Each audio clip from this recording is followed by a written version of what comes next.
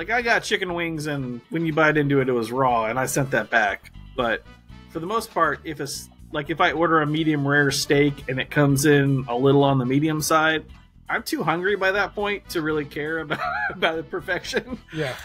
Unless it's like $40 or $50 a steak, and then I might send it back. So at the Ruth's Chris, if it's not cooked right, send it back.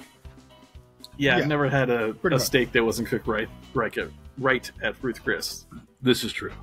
But no, I mean, yeah, I have that anxiety. So it's like, if I get a burger and I don't want lettuce or tomato or something on it, and it comes out with it, I'm not sending it back. I'm like, Oh yeah, I forgot to say, no lettuce and tomato, so I'll just peel it off, throw it aside, just go about my life.